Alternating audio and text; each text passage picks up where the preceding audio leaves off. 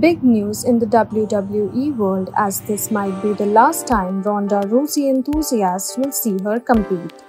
Reports suggest that Ronda Rousey's recent match at SummerSlam might have been her final experience in WWE. Wrestling Observer Radio's Dave Meltzer revealed that Ronda may be saying goodbye to WWE altogether after her loss to Shayna Baszler.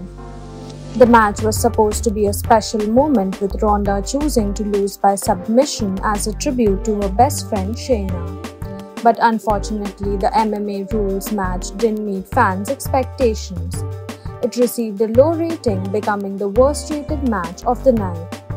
WWE has tried blending real fighting into scripted matches before, but it hasn't always worked out. Ronda's second stint with WWE didn't quite match her first.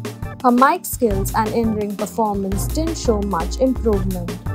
Plus, Ronda has been vocal about her frustrations with fans, which might discourage her from returning for another run. While Ronda's future with WWE remains uncertain, we'll cherish the memories she's given us in the ring.